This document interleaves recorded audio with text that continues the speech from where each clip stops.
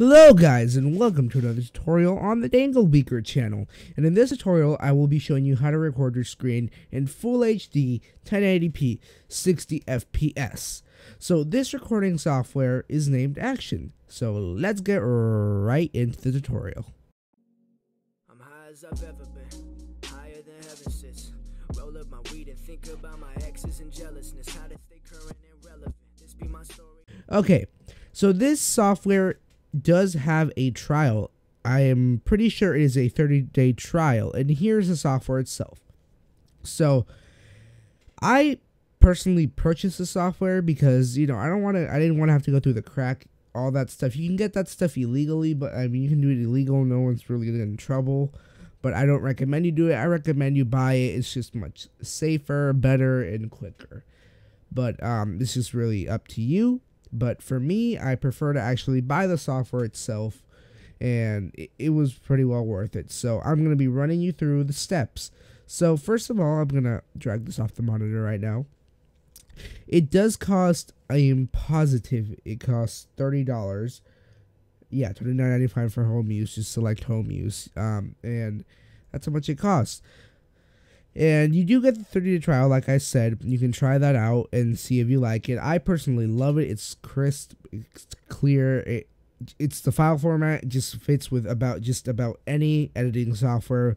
After Effects, Premiere Pro, Sony Vegas, Camtasia, even Movie Maker. And it's just wonderful.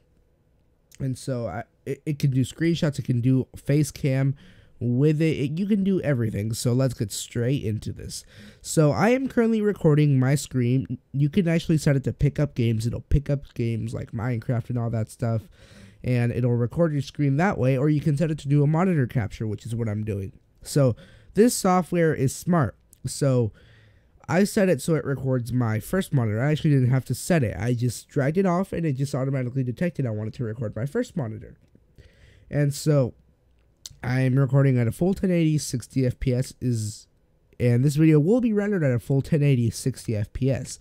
So if you're going to record at the resolution, I recommend you actually, render it in that, because it's just super helpful and it'll look a lot better just in general. So yeah.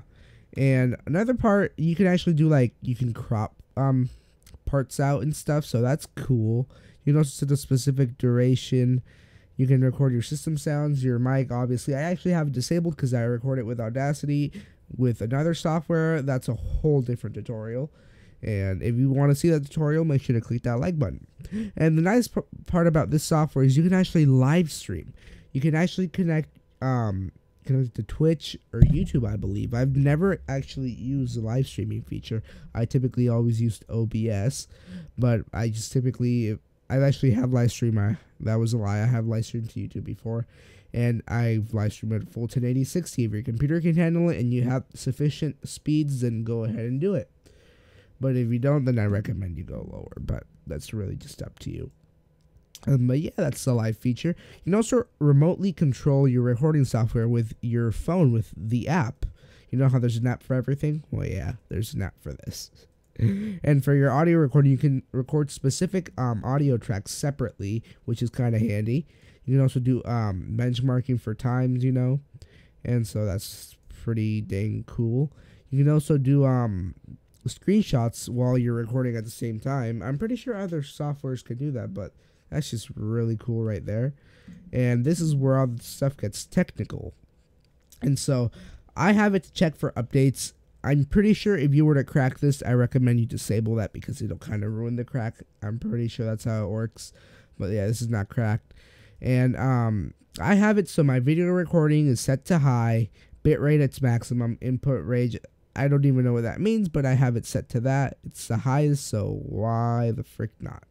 And I have it to use multi-core recording because it's just better. I have it to record my mouse cursor, which is basically what it's doing right now. If I were to disable it, my mouse cursor would just disappear. And to visualize mouse clicks is basically when if you were to click, a little a ripple would come out of the mouse. Just kind of visualize that. And you can actually do face cam overlays. So when you actually do your face cam, because you can record face cam with this, we'll get onto that in a second. You can just overlay, so you won't have to do any of the tedious video editing if you're not sure. And this is how you record your face cam. So I have it to obviously do not record right now. I have it set to the system resolution. You can set it to whatever the frick you want it to be, but I have it set to its native resolution, 1920 by 1080. And obviously the Logitech C920, which is a beautiful webcam. I recommend it. And yeah, and so this is where you actually see what your face cam looks like, how big it is, and hello, you see me right now. So this is how it looks. It's pretty cool. You can make the size bigger right here. You can make it as big as you desire, but I just recommend you keep it at a smaller size. It's really just up to you. You can also remove it to see like where it's going to be horizontally or your vertical position. It's pretty dang cool. It has everything you need to just get the right angles and everything. And I can also teach you guys how to make overlay specifically just for that, so you don't have to do any of the tedious moving or editing. So if you also want to see that, click like down below and leave it down in the comments.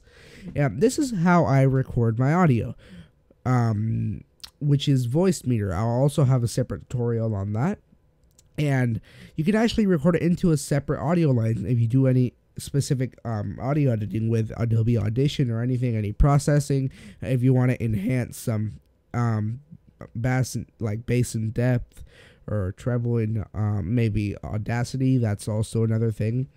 And so that's really nice right there. And I have it set to 50 because my mic levels are different, but it all will just depend how you have it and how you like it. So yeah, and I have the bit. I don't use the bit right down here, but this is my audio. So this is some sounds is set to 14. The microphone on them is set to higher, so that's pretty cool. And yeah, that's the microphone settings. This is a pretty straightforward software, which is what I like about it. And you can actually hide the this little part up here, the little HUD, or yeah, I don't remember what's the abbreviation. I don't remember what the abbreviation is, but you can hide that and everything.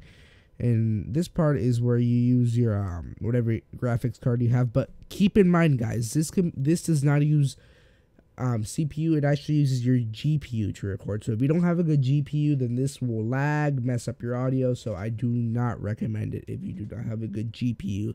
GPU stands for your graphics card power. So if you don't have, it doesn't stand for that, but it depends on your graphics card power. But if you can handle it, it's beautiful software. I truly do recommend it. It's one of the best I've ever used. It's just wonderful, very good quality. And so yeah, that will wrap up this tutorial, and I do hope you all enjoy. Make sure to hit that like button if you want to see some more tutorials. You can tell my commentary is not so good. I'm trying to get back into the little my commentary. I haven't done it in a while, so just have some patience with me. And yeah, I will catch you all later. Peace out. Have a wonderful weekend. Bye.